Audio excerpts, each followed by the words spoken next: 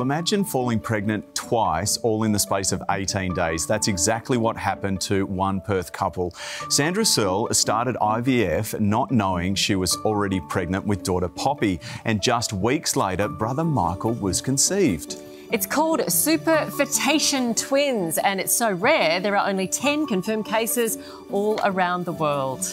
And Sandra joins us now with her miracle duo, Poppy and Michael. Good morning to you, Sandra. Tell us about the moment you found out you were carrying twins. We found out we were initially pregnant with one baby, and then we went for an early scan and we found out we were pregnant with two babies developing at different times. So basically, when we went to the scan, we found a 7.5-week-old baby with a heartbeat, and then they were able to find the 5-week-old sac that was from the IVF cycle. The scan was done at a ultrasound place, so it was separate to the IVF clinic. So I had the sonographer that couldn't quite believe what she was seeing on the screen, and then I also had another doctor come through and confirmed what we were seeing, and they said to us, you know, do you understand what's happening? And we kind of just shook our heads and went, I think so. And then the next day I had a phone call from our gynecologist also explaining the age difference and how unusual it was. So yeah, but everything was very much up in the air at that stage in the early days of the pregnancy. People are trying to get their heads around this, Sandra, which I'm sure you guys were too. I know. You were told you couldn't conceive naturally. Then you conceived through IVF, and then you had increased hormone levels, so they did that scan. And then they said, hang on, there was already one that had conceived naturally. It's kind of a miracle. It is absolutely a miracle, definitely. I mean, we never thought we'd be able to conceive naturally. So yeah, we were in complete and utter shock, to be honest. Well, the whole medical world as well, because it is so rare. Take us through how rare it actually is for this to happen. Well, as you've said, I believe there are only a handful of cases in the world where you've got such a difference in gestational age. So with there being the 18 days, it's just because your body's not supposed to fall pregnant again. So yeah, I believe only a handful of cases. Are they still called twins, and were they born the same day? Are these silly questions?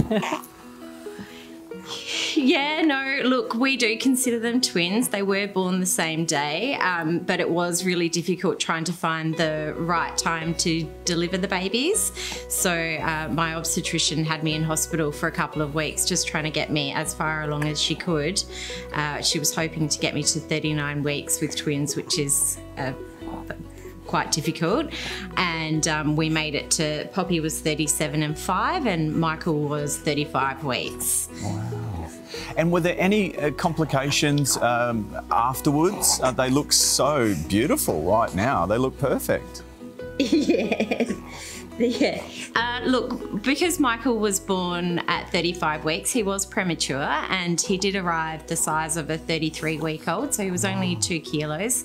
So he spent 2 weeks in NICU, just learning how to feed and to regulate his temperature. And then he came home to us. So we've been very fortunate that we've ended up with 2 healthy babies despite the complications and the unusual age difference.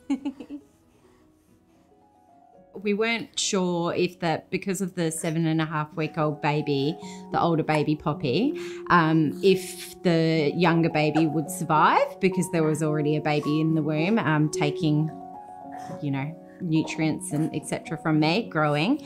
So it seemed very, yeah, we were very concerned at that point whether or not we'd end up with 2 babies.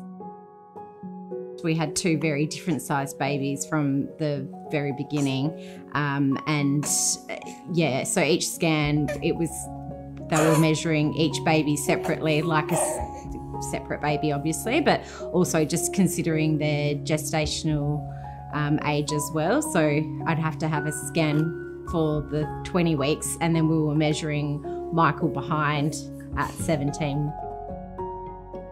These guys don't look anything alike, and their personalities do seem quite different at this stage. Poppy's quite bubbly, whereas Mickey's been quite reserved up until now, but he's starting to come out of his shell. We weren't sure if that was just because developmentally he's behind, but she's always a month ahead with all the developmental milestones. Our family have just been over the moon, to be honest, just loving every minute of these little guys, and their big sister and brother dote on them, maybe a little bit too much. It's already been rather interesting because Poppy started rolling over and Michael's not quite there yet, so I imagine she'll be on the move and then he'll start a month later, and you know, even with the sleep regression, she goes through it a month before and then I don't really get a break. He's doing it the next month. Sandra, Michael and little Poppy as well. Absolutely. Thank you so much. The Miracle family, amazing. Thanks for sharing your story. No problem. Thanks for having me. Thanks for having me. Thanks. Bye, Poppy. Bye, Michael.